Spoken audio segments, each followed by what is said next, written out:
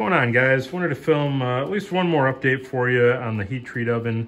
Now that I can at least personally say that I've got it finished. I really don't anticipate any further work on this, at least for a while. And hopefully not until I upgrade the PID controller to something a little bit nicer. But for now, it is complete, it is usable. And did a couple of more things since the last update. I just wanted to briefly go over, as well as talk about kind of the methods I used, specifically with applying an ITC100 coating to the inside of the chamber. And I know I mentioned possibly in the last heat treat oven update, but for sure in one or two of my shop update videos, I mentioned getting some to try out to see if I could maybe improve the inner efficiency. And I guess the question is whether it worked or not, and we'll discuss that in a little bit more detail momentarily. But one thing I did do, and I also mentioned planning on doing this as well, I got some high temperature fiberglass sheathing because the heating element lead ends are bare. There's no insulation on them, and I didn't want them, you know, potentially grounding out against either the oven shell, which is steel, or the switch box, which is metal as well. And I also added a couple of little ceramic insulators right inside the shell opening where the leads come into the boxes, just to add some additional protection there as well. And once I did that, I also crimped some tubing onto the end of each element lead. Kind of a poor man's electrical connector, really. But this passes pretty good current. So I crimped one side onto the element, and it was actually much shorter than this piece. This is just what I had left over. But maybe a 3/4 inch, 1 inch long tube. I crimped one side to the lead, and then the other side to a strip back portion of this high temperature wire.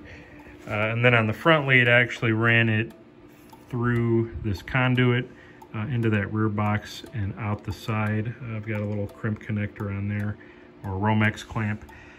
And then I also crimped a piece of tubing onto the rear lead end that was sticking out. Crimped another piece of high temp wire directly to it. And then I brought those out with some regular spade connectors, insulated spade connectors, as you can see, and connected those directly to my PID controller there. And it's a pretty good connection. It will withstand any temperatures that the outside of the shell may see. And I'll go ahead and put the temp gun on it in a moment as well. It's been at 1575 for at least a good hour, hour and a quarter. And before that, it was at 500 degrees for about 4.5 or 5 hours. So we'll see what it's reading here in a second. But I'm sure the big question, at least that was on my mind and maybe on a lot of others, was whether that ITC100 is worth it, or whether it did anything to perceptibly change the efficiency or operation of this oven. And the proof, as they say, is in the pudding. And if any of you guys saw my last update where I showed the PID controller after soaking at set point for at least an hour or two, then you may recall that it was swinging pretty noticeably. I had probably a good plus or minus 5 or 6 degrees, so about a 10 to 12 degree temperature fluctuation at the least, even after soaking at temp for a considerable amount of time. And you can see right now it's been soaking at set point, like I said, for about an hour, hour and a quarter, and it's easily now holding within 1 degree or better. And it's actually been holding that stable since about even 10 minutes or better after hitting set point. So I'd say it's definitely made a difference. It's certainly worth the price, you know, given these results. I'm much happier with that. You know, not that a 10 or 15 degree fluctuation would have, you know, necessarily ruined anything, but I really wasn't seeing that on my oven that I had before. Now, to be fair, I did have a slightly different fire brick. It was a different manufacturer. It might have been a little bit more efficient. I also had a different element and kind of a slightly different construction as well. So there were a few factors that may have contributed. You know, these bricks, for instance, aren't mortared together like the other ones were in my last oven. And it's a slightly different geometry. It is a larger coil. So there's a few differences there. But at the same time, I was still expecting a little bit better temperature stability given my controller there. And one thing to also keep in mind, this is about the cheapest PID controller you can buy. They're about $25 on Amazon. It's a MyPin T-Series. I forget the exact model number. I don't think it's even on there. But like I say, they don't really get much cheaper than that. And you can see it's actually doing a very fine job of keeping within 1 degree or better on that set point. So as far as I can tell, this stuff is worth the price of admission. Just this little pint jar here was about $50 shipped to my door. And you know, you do have to mix it. And just to kind of go over the process, what I did take all the bricks back out. You know, I could have coated it as they were. You know, I didn't want to waste any. I didn't want it dripping all over the place. So what I did, I took all the bricks out, laid them flat out on this cardboard on the floor. Took a 5-gallon bucket and mixed, I believe it's 2 parts ITC100 to 1 part water. So I used some distilled water I had. Mixed it up. It mixed it to about the consistency of a latex paint. Mixed it very well, and then I just took a brush and brushed it on the interfaces, you know, where they would be facing the inside of the oven. Completely coated every brick, and I actually just had enough with this pint jar to go ahead and coat all those bricks. And see if I can show you how much. So that's what's left. I pretty much scraped every little bit of it out of there. And I had very little left in my mixing bucket. So for this design, it ended up working out just enough. Now, I did not actually coat the inside of my door because they do recommend against applying it directly to ceramic fiber insulation, which is what my door is made out of. At least not before you coat it with some kind of a rigidizer or a satinite or something like that. And I'm actually counting on the compressibility or the flexibility of my insulation as it currently sits to actually form a better seal than maybe it would if it were rigid. So I didn't want to coat it, and I didn't figure a little 6x6 patch would make that big of a difference. And if anything, you know, coating the rest of the chamber should at least do something to help. And as you can see, it did. So again, in my opinion, it is worth it. Yeah, it's pricey for what it is. You know, if you bought all the raw materials that are in this separately or by yourself, you could probably make this quite a bit cheaper. Supposedly it's got some bentonite clay, some aluminum powder, maybe 1 or 2 other things, or zirconia or ceramic powder. You know, I'm not sure. Nobody really knows for sure except ITC coatings.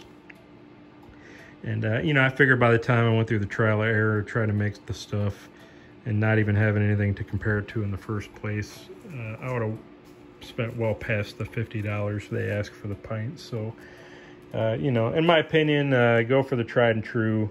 Spend a little bit of money. It's a one-time thing, or at least maybe once every few years, I imagine. I'd say it's worth it. And, you know, maybe next time I'll play with my own little concoction or mixtures. But, you know, for now, to spend an extra $50, you know, at least on top of what I've already got tied up into this, and to get that, you know, less than 1 degree fluctuation now, I'm definitely happy with the purchase. And what's really nice, they shipped it fast, you know, good communication as far as order confirmation, shipment, showed up to my house in just a couple of days. FedEx ground, I think it was an extra $12. So, you know, I'm pretty happy with that. I'm happy with the company, happy with the product, and I would definitely recommend it to anybody else. And not just for heat treat ovens either. It's good for forges. I've read where guys who couldn't previously get welding temperatures in their homemade forges would add some of this to the lining, and they would then not only heat up faster, but get to or even exceed welding temps just from that coating addition alone. So it's almost like one of those too good to be true products, but as far as I can tell, it works and it's worth it. So that's it, guys. One other thing. Once I coated everything, I used a paintbrush to coat it on each face of the bricks. You know, they recommend a spray gun. You know, I've got an old Wagner sprayer. I never had much luck with it. They say to maybe even use like a texture sprayer or a sandblasting sprayer. I didn't want to mess with all that. You know, this is a small enough application. I'm just doing individual bricks. I use just a regular like horsehair brush or a paintbrush. And, you know, once I mixed it, I just brushed it on, dabbed it on with a paintbrush, and that worked just fine. I let it air dry for a few hours, really not even that long. It kind of soaked in and dried pretty quick. You know, I kind of wiped off any excess that was kind of floating on the surface, which was very, very minimal. Then I put everything back together in my oven, wired it up, you know, got everything buttoned up nice. And once that was done, I set my PID to 500 degrees Fahrenheit, and I actually let that run for about 4.5 to 5 hours just to cook any additional moisture out of the coating. And after that time, I just ramped immediately up to 1575. And like I said, the change was immediate. You know, once that coating was baked on, it held within a degree or two almost from the start, and then just the longer it soaked.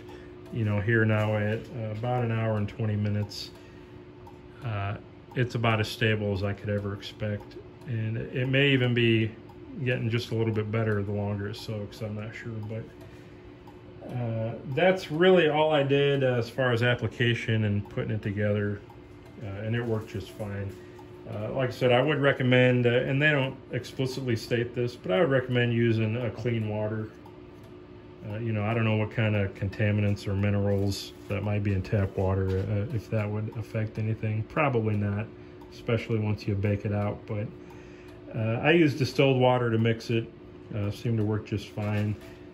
I've actually got to go sneak this back into the wife's kitchen drawer. This is what I use in a little drill to mix it up. Worked just fine. And then actually I measured out my water with this little 1/4 cup scoop. And, you know, it was pretty simple. You know, it just took a morning to, you know, mix it up, paint it on, let it dry. And then once everything was together, just letting the oven do its thing for a few hours before bringing it up to set point. So I could safely say now I am ready for heat treating. I'm hoping to get some knife blanks cut out here pretty soon. We'll start putting this thing to the test. I'm gonna go ahead and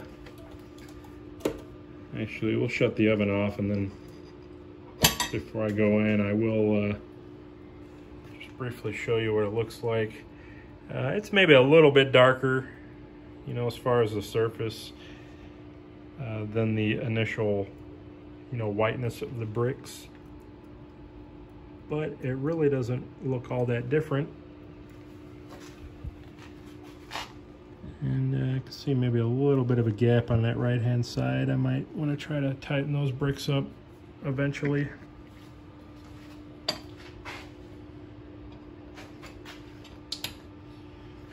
But oh, I did say again, this is about 1.5 hours running at 1575 and about 4.5 to 5 hours at 500. We are still under 200 degrees. I'm going to come back out here in a couple hours and check it again. You know, the door is still quite a bit cooler, maybe 30 degrees less. Well, about 179, 180, 175. Check underneath. 186. Check the side. We're about 200 there. 198. And we're about 201, 200 there.